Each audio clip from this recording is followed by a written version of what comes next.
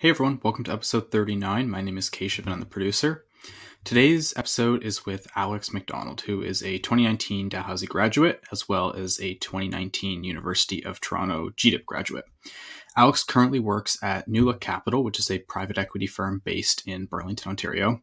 And he joined Sam to discuss his journey from graduating at Dalhousie, where he was taught by Sam, to now his current role at Newlook Capital. Alex spent some time at Grant Thornton and as well wrote the CFE, which he ultimately didn't pass on day one. And he shared his lessons and his thoughts on why that happened and how to overcome obstacles that you experience throughout the CPA process. I've linked Alex's LinkedIn in the description. Feel free to check it out and reach out to him and connect with him if you'd like, and enjoy the episode. All right. Hello, Alex MacDonald. How's it going? Good. How are you today, Sam? I'm good. Thank you. I was laughing because right before we got on here, you called just like being in my classroom, the good old days. So I'd like you to say it a little louder for the people in the back. Sam was definitely the most energetic teacher I had and made all the classes very fun. Oh, thank you. Yeah. I mean, like who isn't excited to be there at 8:30 on a Monday morning, right, Alex? Exactly. Nothing gets me going like accounting. Right. Yeah. Man, I just can't wait till the weekend's over so we can go to class on Monday. Yeah, no, you were part of my my OG group. So always super excited to catch up. And what's better to do this than in front of our classroom in our guest speaker series. But before I get into this, I'm going to ask the hard-hitting intro question, Sure which thing. is, if you were an Olympian, which sport would you be competing in? And it can be a real, or you can make up your own sport. Like there's no rules here. I would say discus. Go on. Just because I feel like that. So I play a bunch of ultimate frisbee and I feel like that's the closest comparable sport. I like that. Yeah. So interesting. Oh, and it's like a unique one, that or diving. I love it. I feel like that is kind of encapsulates a lot of our year together, in the sense that, I never knew what kind of answer I would get from you, which I appreciate, right? It's diverse interests, diverse skills. Do you remember? Definitely polar opposites. Yeah. In terms of Olympian ability. Yeah, no, I love it. Do you remember the assignment that you had, that you made the YouTube video for? I do not. Oh my gosh. Okay. Maybe I'll start talking and if you save me a little bit, but Sure I thing. believe it was for your history class or some sort of history. Oh, yes. I was like a counting one. I do remember this one. Yeah, it was a history rap about Pier 21. Yeah. So sorry, history rap battle. Yes. So I did a rap about the history of Pier 21 in Halifax. It was for, I think, Halifax in the World class. Love it. So It's like you come to our class, you contribute, you have a good attitude, you do well, and you are also, killing it and making rap battles for your history class and creative, right? So when people kind of, I don't know, bring your true self to class and you'll find a home. For sure. Okay, so that's kind of what leads us into the first question, which is how do we know each other? I was your prof a number of years ago. You graduated in 2019. That is correct. Yeah. And I guess we stayed in touch a little, hey? Mm-hmm. Yeah, we've been catching up I'd say once every 6 months or so. Yeah. Which I absolutely look forward to. And so in between you graduating at Dal and us sitting here right now, May of 2022, tell me a bit about your path to becoming a designated accountant, because spoiler alert, you are a CPA now, or you are past the CP and you're working on your final months in the paperwork. I have all my hours. I just need to do the part. I've just been delaying that, but yes, I'm very close to being a CPA. Okay. So essentially, when I graduated, I just started full time working for Grant Thornton, which is where I did all my co-ops at Dalhousie. Oh, and did you do Grant Thornton in Toronto or did you do Grant Thornton in Halifax? In Toronto. So I went away for all my co-ops. Oh, okay, perfect. And then or back home, as I should say. Okay, so then when you graduated, you went back and then started full time at Grant Thornton. Yeah, in the audit group. But before I started full time, I did do the GDip at U of T, so the graduate diploma in professional accounting. Perfect. So yeah, you went right from graduating in ending in April of 2019 and then starting right away in U of T. And how was that? Because, I feel like I wasn't very useful to our 2019 grads. So they'd be like, how's the GDip program? And I was like, I don't know. And I'm like, I'll find some people. You tell me about it. Yeah. And I'm like, and then come back and tell me about it so I can tell our future students. Sorry. Yeah. It was good. It was a great experience. I feel like the year after me would have had a tough time with it being remote, but like definitely the year I did it, it was non-remote, and it was like a great experience to be able to go through and learn all the tax, all the stuff related to the CPA before like having to do the modules or like having it all segregated, just having it like essentially squeezed into a very small time period where you're able to just like power through and get it done. Yeah. And so how was it? Because you would have gone, there would have been, I think, like 3 or 4 other Dal people there. Actually, I think most of them have been on the podcast. So Zach and Stephanie have been on a few years ago.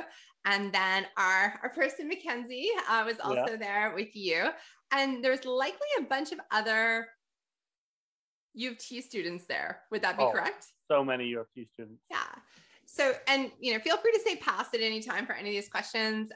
Or as you know, like welcome to, move along. But how did was it ever a thought like, oh, there's all these U of T people here. How are we going to, navigate with all of like, do they have an advantage? What were your thoughts going in? And then what were your thoughts after the first week or two? And did they change? So I was pretty carefree, I would say, going in. I wasn't necessarily too concerned. Like the U of T students were very friendly and like never at once made me feel unwelcome. Like there were definitely like pre-existing friendships and stuff.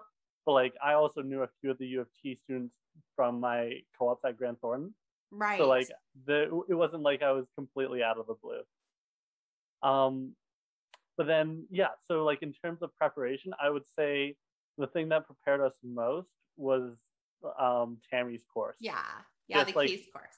Yeah, exactly. So having case experience and like knowing how to write it. So like when I made a few friends with the St. FX students who were there.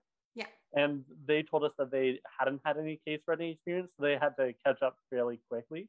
And like that would have definitely made it a lot tougher. But overall, like I would say I was well prepared for the U of T course.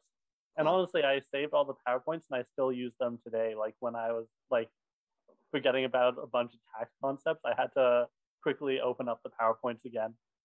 Oh yeah.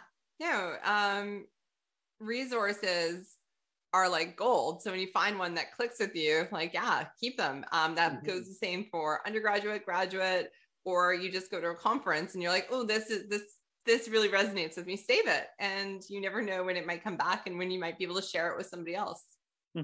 For sure. Okay. So then you were at U of T, you did your GDip, and I feel like it ends like a little bit, like end of July or beginning of August. Yeah, it's only 3 months. Okay. And then you start back at GT in October?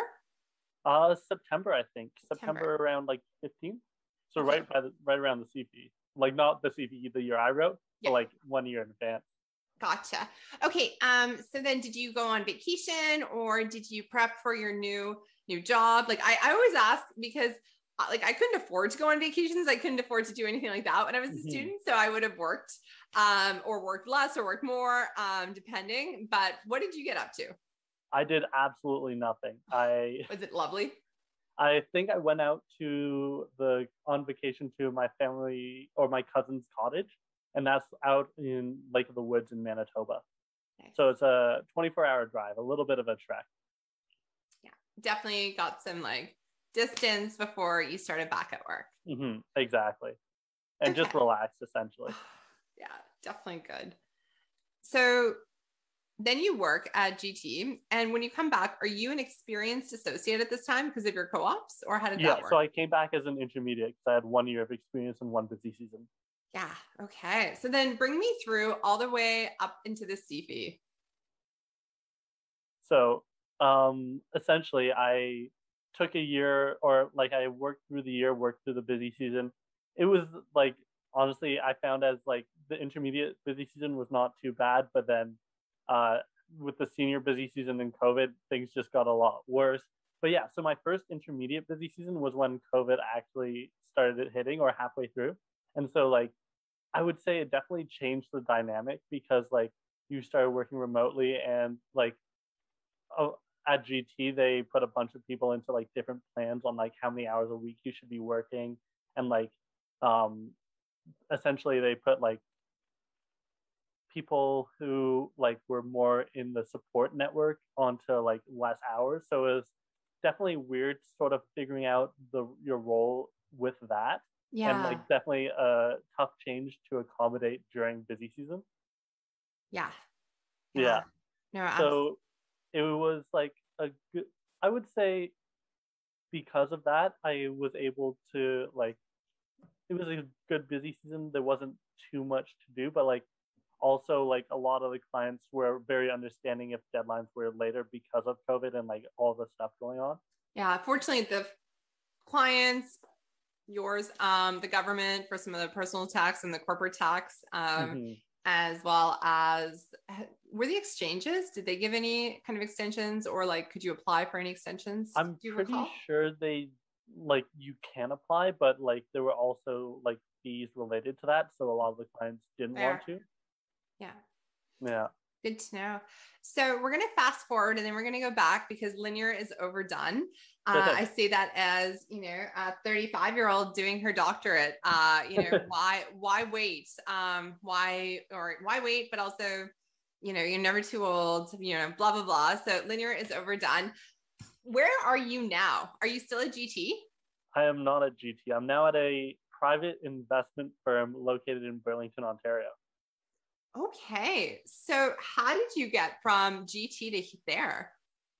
Um, I essentially, around like or the past summer, I was reached out to by like one of my old managers asking me if I wanted to go work for him at Manulife.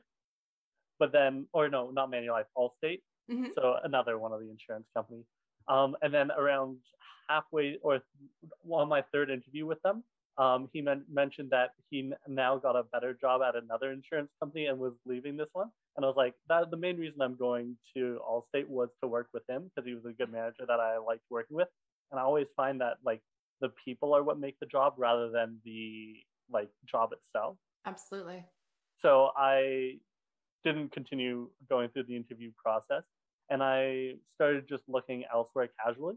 And so I, like, come around October, I was like, I really don't want to do another busy season in audit, especially with how many people are leaving and how crazy the deadlines are going to be with fewer staff and essentially that.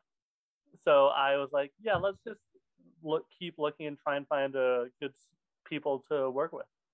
And that's how I was essentially just going through recruiters, kept sending them my resumes and doing interviews. I found that like interview practice was really important, so I took whatever interviews I could get just to improve my interviewing skills.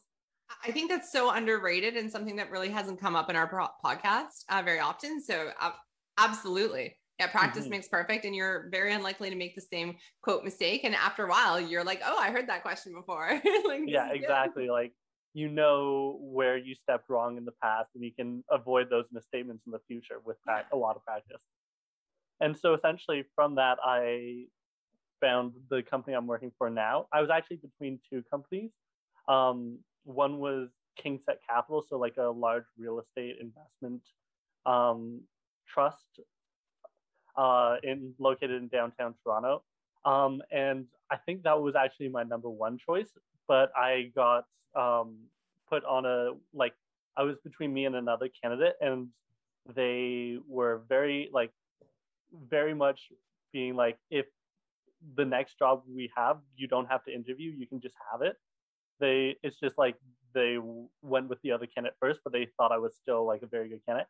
But then I like I would say I'm happy I didn't take that job, because I feel like being a downtown investment firm, it would have been very much a bit of the same of what I'd have to deal with at the firms, and like the intense deadlines and amount of work. So I ended up going with Newlook Capital, which is my my current job. I'm the senior accountant, and essentially what I'm doing is what you taught me in school. So I'm doing the IFRS consolidation of companies.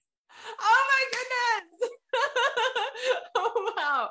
That is really, really neat. Oh boy. Okay. I'm scared to ask, but so not exact totals, but like in general, are there more than 2 companies that you're consolidating?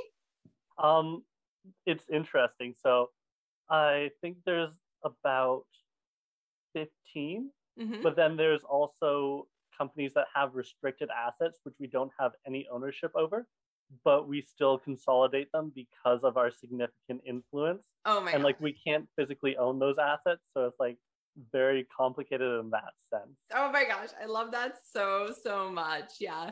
It's the one that's always like throws people for a loop, because we deal with a whole, like, you own a little bit, you own like a lot of it, then you own like most of it, and then you own all of it, or I guess all of it and then most of it. And then after we figure out, okay, this is what happens at acquisition, this is what happens after acquisition, then we kind of, everybody's like, no more, no more. And then we're like, we have these weird things of like, what, we have a joint venture. Oh, hey, we have joint operations. Oh, hey, we don't have anything that we ever looked at before, but we still have control. What do we do? So that's really cool that you see that in real life. And so my question to you is, is it true to say, or fairly representative to say, that the same principles to, smush 2 companies together and remove the excess still apply if you're dealing with 10, 15, 20, etc.? Like, yes, in like general principles. Yeah. But for essentially each new clinic we acquire them during the year and then amalgamate them. At year end. So like, each clinic has a specific like each is unique. So you definitely can't just apply the same treatment to all of them. You have to dig deep down and like figure out what actually is going on. How did we structure the transaction? Love it. Like, and a lot of the stuff that like we don't necessarily care about at the console level will come up in the review level. So it's like, you have to make sure you do the accounting correctly, even if it's not going to affect the console. Like, we have a lot of intercompany receivables and stuff that just cancel out. So like, we have to make sure those still work, even though they will cancel out. Completely. I think that's a really, really good point. I just know that we had one other person, I think in the year after you, that ended up being in charge of their console for like similar real estate investment company. And it was like over 100 companies. And he's like, like you said, the underlying principles are still the same. So it's like, we learn one because one is hard enough, but once you kind of get into the the fundamentals are the fundamentals. And so you still need to, but you also have the entity specific elements to take care of as well. No, that's really, really neat. Okay. So I just want to, before we move on too far, I want to know a little bit about your CPA education journey, because you did GDip, and then you did CPA PEP for Capstone 1, Capstone 2, and then the CP. And then the CP again. And then, And then the CP again. And then the CP again. How about you tell me a little bit about that? Sure thing. So when I first wrote the CP, I passed day 2 and 3, but not day 1. So then the next year I took, so the first time I took like the whole recommended time off, like the month and a half or 2 months or whatever it is. Yeah. And what did you do during that time? I tried to follow the study guide pretty much to the T. Yeah. I would say I didn't do as many day 1 practice cases as I should.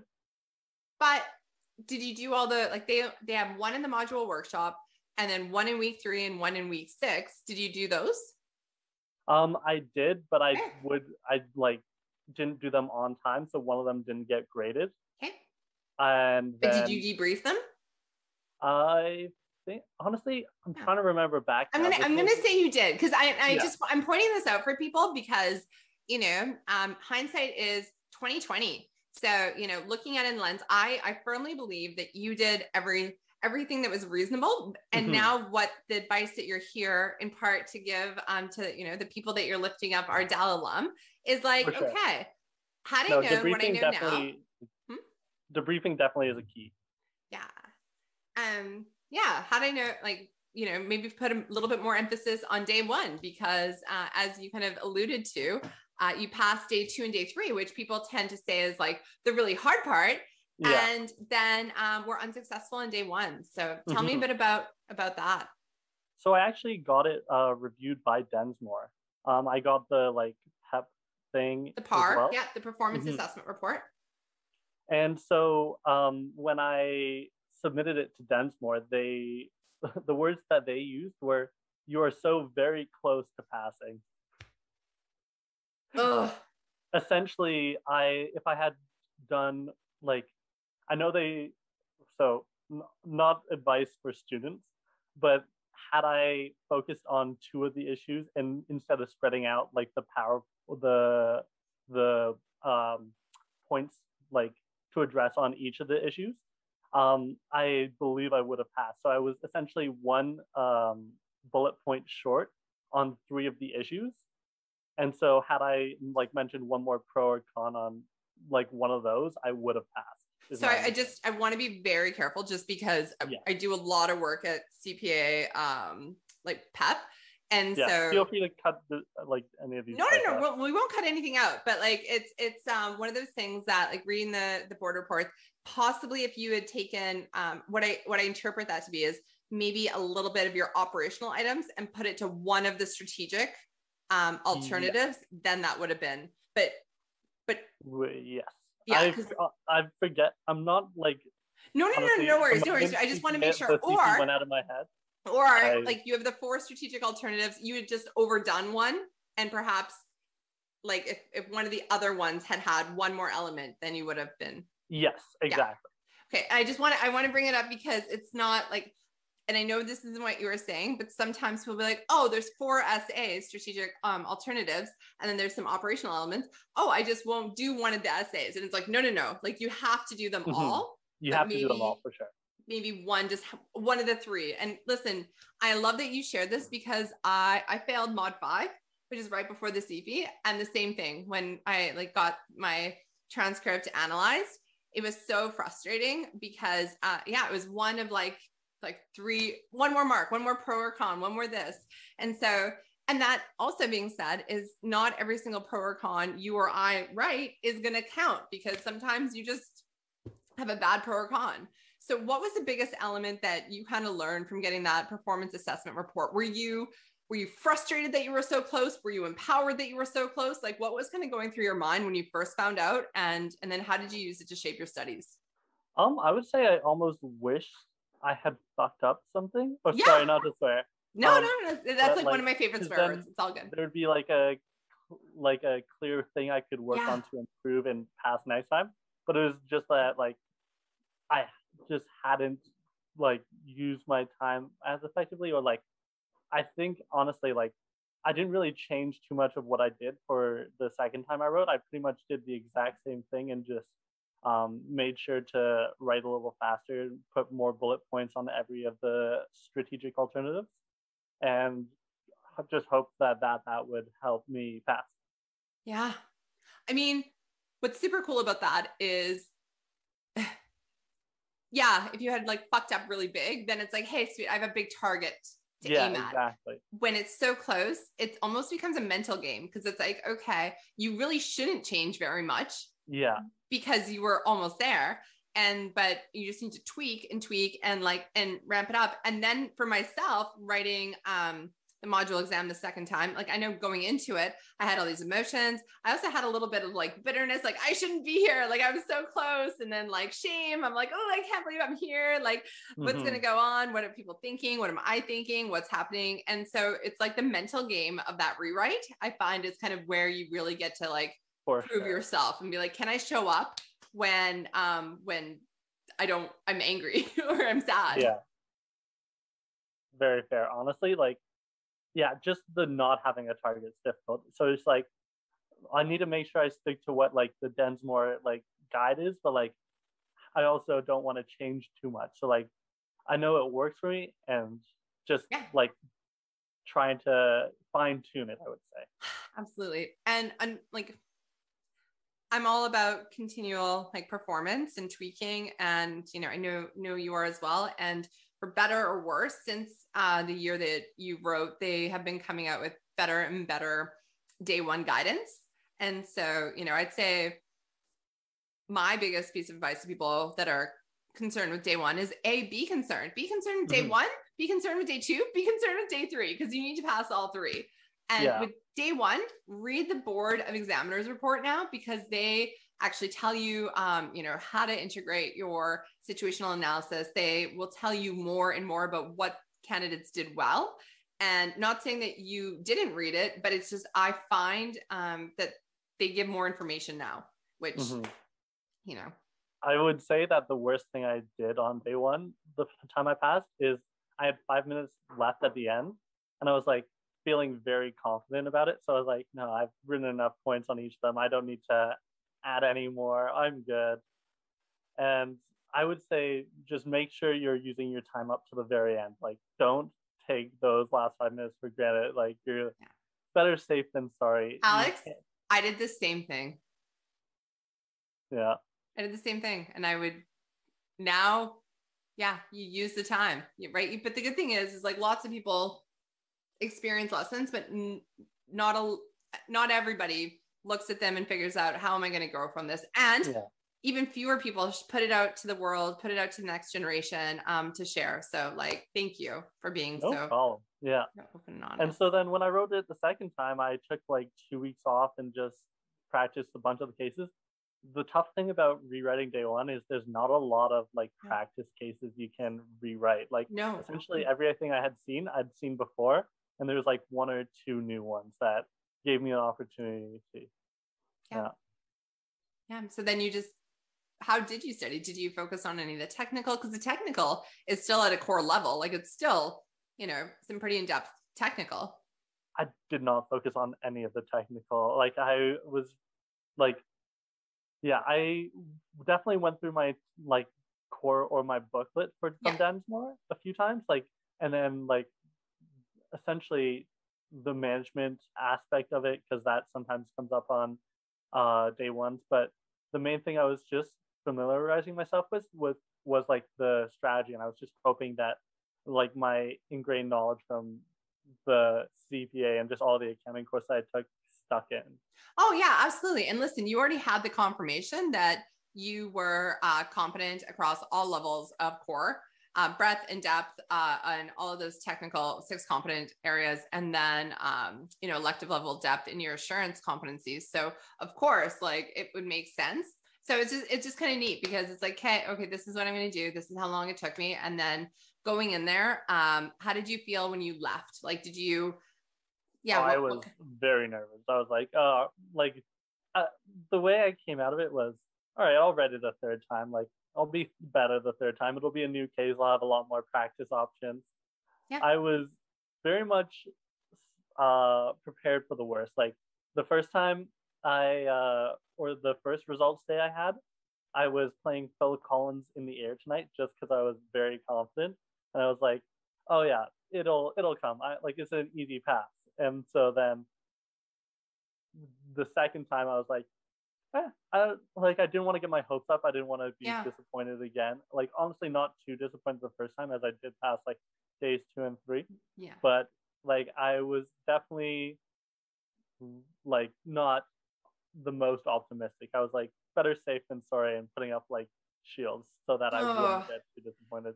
Both are heartbreaking, but both are really relatable. So based on your personal experience or just in general, what advice would you have? Because listen, we have a bunch of third years that are going into fourth year. We have a bunch of fourth years that are going into their own CPA professional education program, or Queen's, or U of T GDip, or even master's programs. So what advice would you have for when they encounter an unexpected bump, something that feels really big, whether it's, you know, failing day 1 or day 2, day 3, or an exam, or something else that it really puts like an extra delay of 6 months or 1 year or possibly longer? Like what kind of advice would you give to those students? I wouldn't take it to heart. Like essentially, um, like some people just aren't made for writing tests, but like you, as I've said about interviews, like just practice will help you get better. So even if you're writing like days 2 and 3 times, like you can still write another 3 times if you get approval from the board. So like I wouldn't necessarily stress on the number. And like with each time you write, the pass rate goes up and up. So like you'll eventually you will get it, and like there's nothing to stress about. Like, and honestly, when I failed, like I got the nicest messages from all the people at my firm.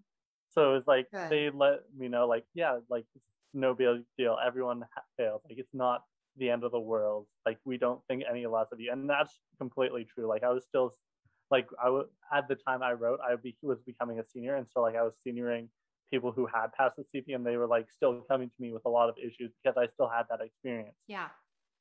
And so it's like not tests. Like Yeah. testing can just be difficult for some people, and that's not an issue. Like people don't think less of you for it. Completely. Listen, and I'm really glad that you said that, because I often have people in my office hours that will say various things. Sometimes it's like, oh, well, I can't, like, I shouldn't be asking these questions. I should know this. Like, I should only be asking questions. I'm like, no, you should be asking questions if you have questions. Like that's the prerequisite to questions. Or like, oh, and there's guilt on both sides. Like, oh, I got 90, I shouldn't ask. Or, oh, I got 50, I should know this. Or I'm like, no. And plus, what I kind of say, and I say this with like love and kindness, and like my favorite students aren't always the A+ students. Like I have celebrated so hard for a student that got the C+, like nobody's business, because I knew, somebody that comes in with a 33% on their first test that come back with a C+ overall, like that is a warrior. And that is the person that I want on my team. I want the person that has a bump, brushes themselves up, and is like, hey, like, what do we do again? Because that's relatable, because that's life. Life is bumpy. For sure. Yeah, there's no clean solution. No. All right. So we talked about how you do accounting in your current gig, but I want to know, what do you do for fun, Alex? I would say like anything active, but like over quarantine, we couldn't really do anything active. So I was playing a lot of board games online with my friends. But since quarantine, I've picked up volleyball as well as softball. So I've been playing those like twice a week, each week. That's amazing. And it's kind of like a rec league in Toronto. Yeah. Yeah, I've hurt my ankle a few times now though because of it. In the volleyball or in the softball? That was in ultimate frisbee. Okay, sorry. Were you diving? Were you like? I was nowhere near the disc. Oh, which okay. almost makes it worse. I love it. Okay. Hey, just one last bit on the thing. Have your university grades ever come up? Like, or when have they come up since you were in university? Because thinking back to those people that are upset with their A's or like thrilled with their C+, or, props and everything can say grades don't matter, or maybe we're supposed to say grades do matter. I'm not really quite sure what the whole like thing is, but like, in your opinion, do they matter? So I wouldn't say they matter, but then again, in my interview process for like both of the jobs that I was looking for, they did ask for my university transcript. Yeah. Do you know, when did they ask? Was it like in the applications? So the recruiter asked for it alongside my resume. So like, I think it was just so that they can give a fuller picture of like my competency before. But also I feel like being a senior accountant from a like firm, I think I would have already gotten accepted for an interview either way. Yeah. And that was just like a way of providing an additional distinguisher between the other candidates. Yeah. No, I gotcha. So I would definitely weigh experience more than like grades, because currently I'm doing the interviews for the like intern co-ops at my. I didn't know. Oh my gosh, give me some dirt, give me some details. Okay, so experience over. Okay. Yeah, so we're essentially like I'm looking at their resumes too, because I want to see that they're like pursuing accounting a little bit, like because a lot of the applicants we're getting are like more interested in finance, which isn't necessarily wrong. It's just like they're going to be doing a little bit or a decent amount of accounting, so we do want them to have a little competency there. And so I think our top candidate, like doesn't have great grades in accounting, but like they have experience from an audit firm. So I'm like, we're definitely giving them an interview just because they have that experience. Yeah. And then just ask. And also, I don't know, grades are hard because what an A might be one semester in one school might be different from that same school the next semester, the next year, or another school, like even down the street. Yeah. And like a lot of the transcripts I'm seeing, they don't show the median grade or the mean. So like you can't really compare them to the class. Yeah. Interesting. Do you, and it's okay if you want to say pass if this isn't permitted, but like we've heard from some other people that do recruiting that they'll look at things like activities or things like extracurriculars. Do those play a factor at all?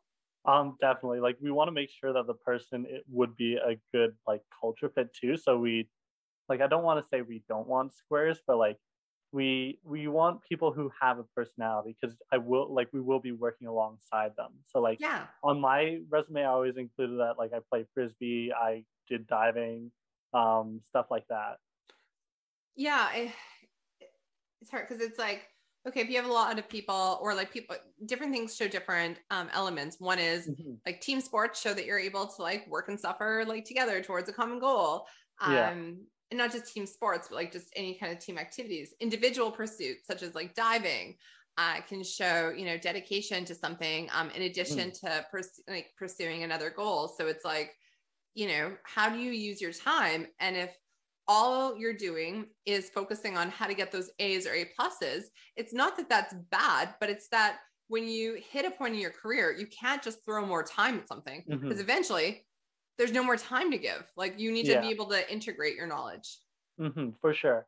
And honestly, like if I saw someone who like seemed like with a better personality in B's, like I wouldn't necessarily care. Like I think at a certain point, understanding, like I would say grades indicate understanding. So like B's, I would say you have a good understanding. Like I wouldn't necessarily want to see A's, or like not that I want to see A's or that I don't need to see A's. I would say B's are more than sufficient for me to like see that you have an understanding. Or honestly, like any other, like I wouldn't say grades matter too much. It's more like the personality. Yeah, and personality, like we definitely had like A students come in for interviews, but like they just weren't a fit. So it's like there's more to more to getting a job than just grades. Perfect. Love it. Thank you for sharing it. Yeah, I'm grateful to have that insight. Okay, so now that you're at your current position and you've been here since, when did you start? Kind of January? December. Right. Yes. I knew it was before busy season. So what kind of future plans or options are you considering, knowing that this is going out to the internet? So, you know, we're not expecting you to like say how you are going to like steamroll your boss or, you know, blah, blah, blah, or that you're interviewing at 5 different competing firms right now. But like, what kind of things are you thinking about? So honestly, I'm not really thinking about like leaving anytime soon. Like essentially the company is growing like at an exponential rate. So like we're just getting a lot more funds than we're expecting. So if anything, the team's going to be growing. And like with that, obviously there's a lot of room to move up in the company.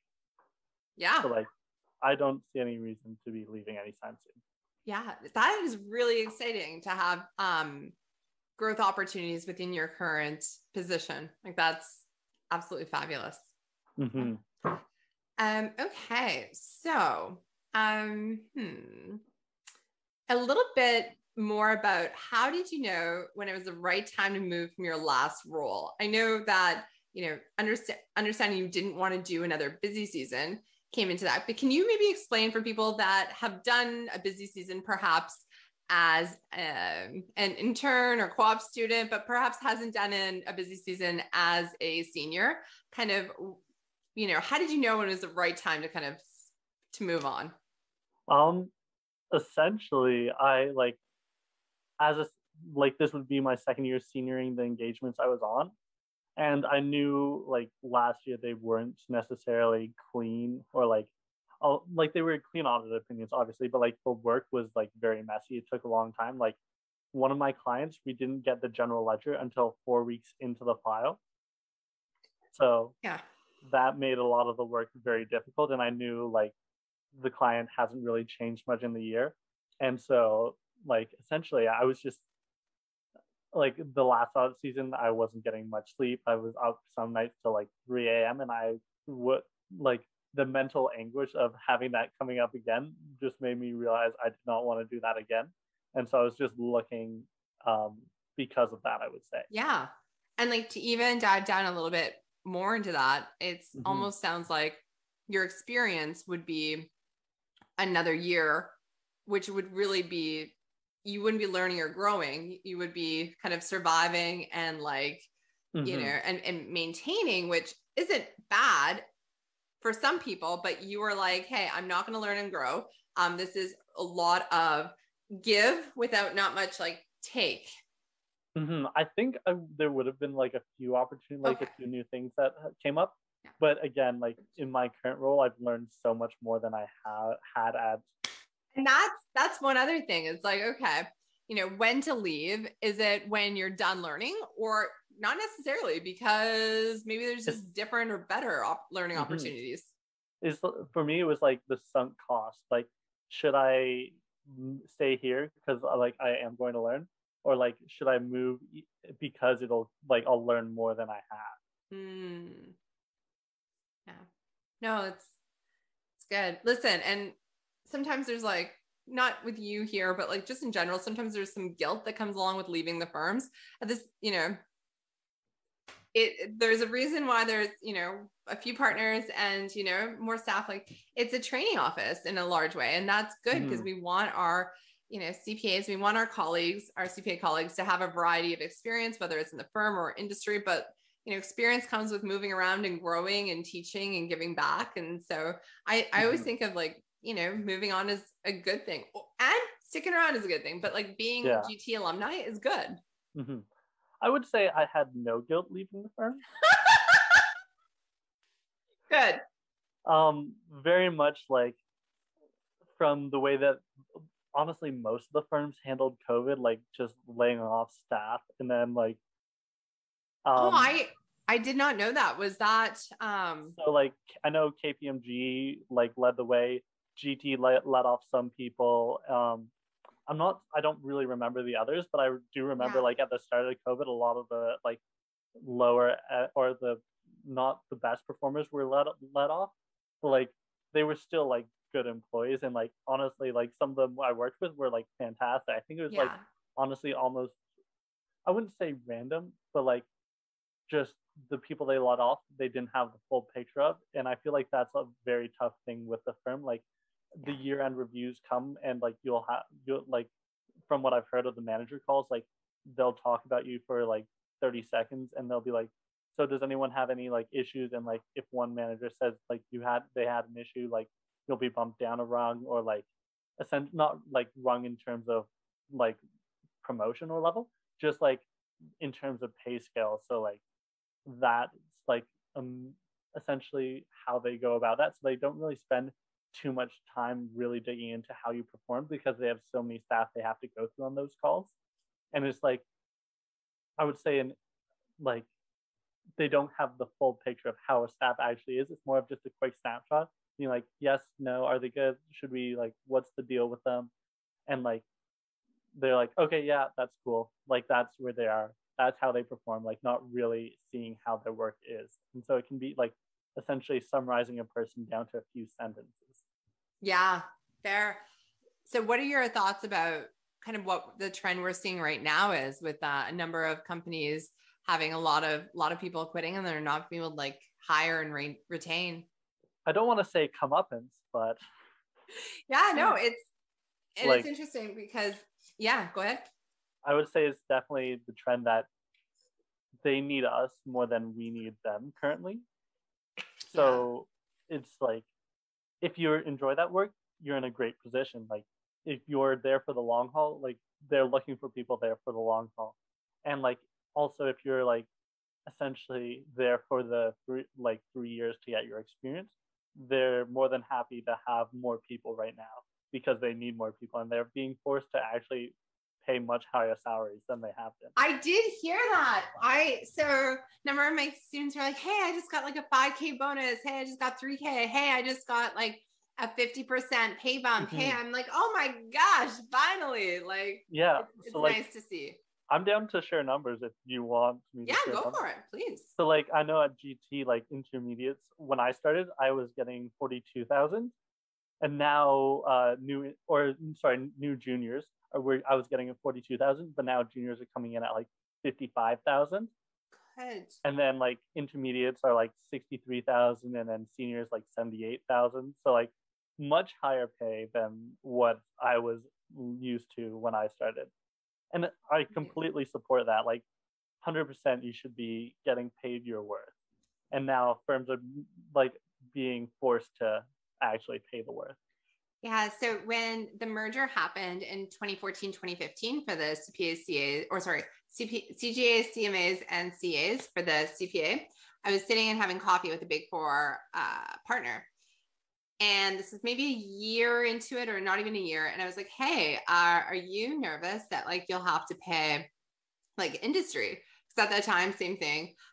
The junior rate, by the way, of 42 that you said, when I was there 15 years ago, it was like 41. So like, that's ridiculous, right? So essentially, yeah.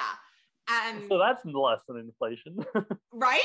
Yeah. So literally, so I was like, hey, are you worried that you're actually going to have to pay? Because I had two offers, one for a firm at 40, one for industry at 60. And I was like, oh, are you nervous? And he just like looked, and it wasn't cocky, but he was like, I would have thought, yeah. And he's like, but people still like want to work here.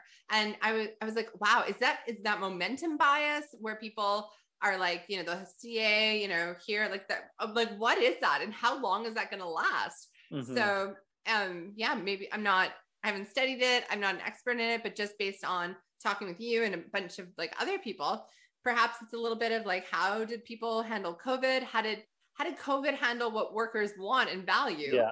And also like a little bit of like, it's about like time. So it's really nice to see. For sure. Yeah. Cool. Okay. Well, thank you. Thank you for sharing that. And it's funny because now I feel like, so in your role at,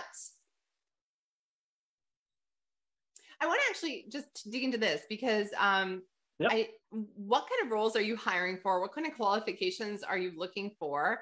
And yeah, just what is that? What would their day-to-day look like?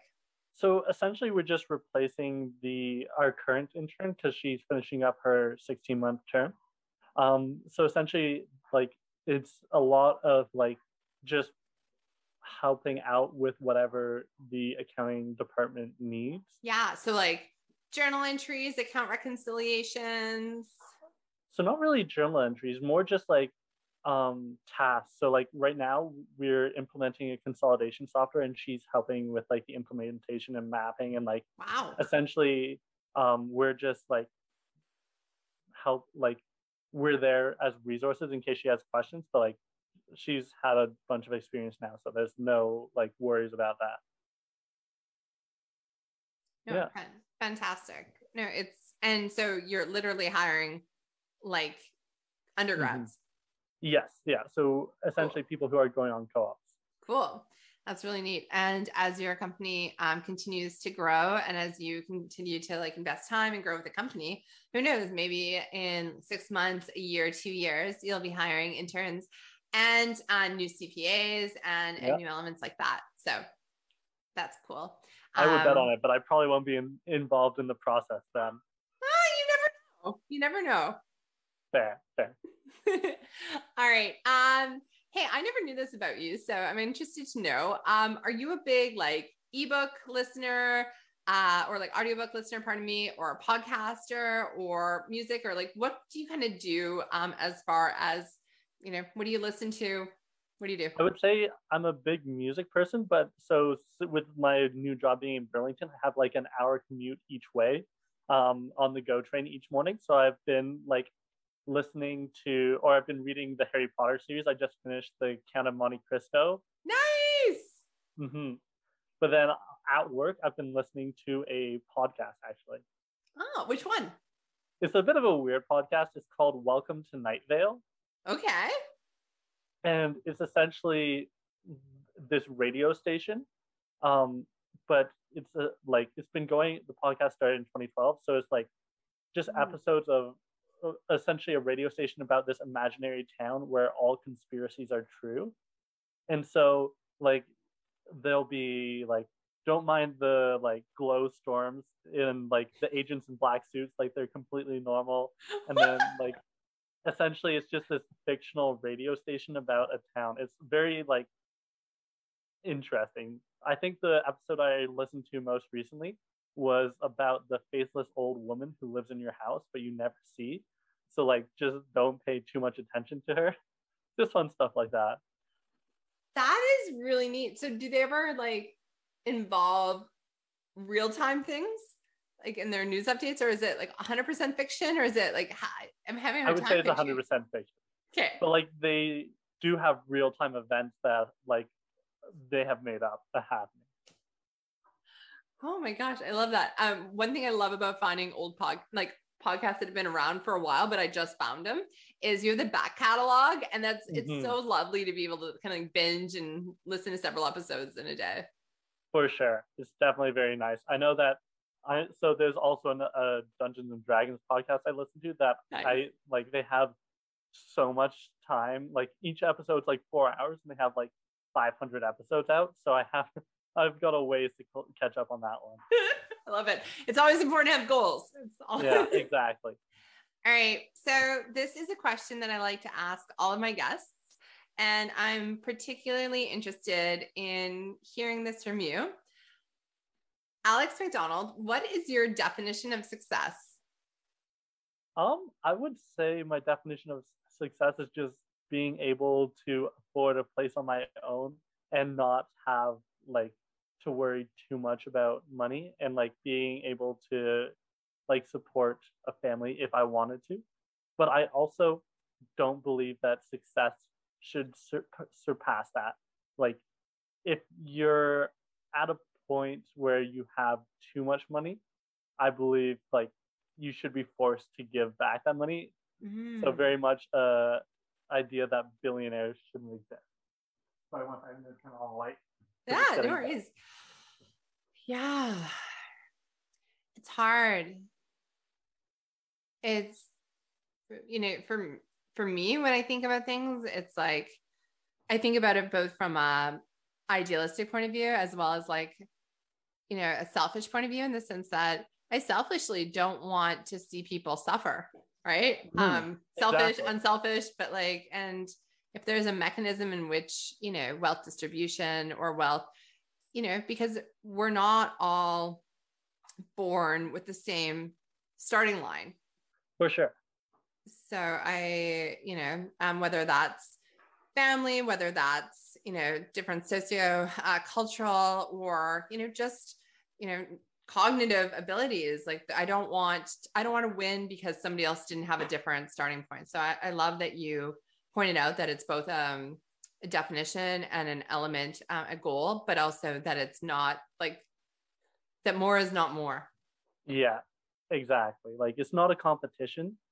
Like I believe we live in a society where like the technological advancements, like we don't need everyone to be working. It's fine for like, we should be able to have our needs met without having to like have in like people working every hour of every day just to be able to make ends meet. Yeah. Are you familiar at all with Andrew Yang? I believe he's a politician in the States who is a socialist. Yeah, well, a little bit of a socialist. He believes in universal basic income. Mm-hmm. So I don't know where he lies between the Trump and the Bernie scale.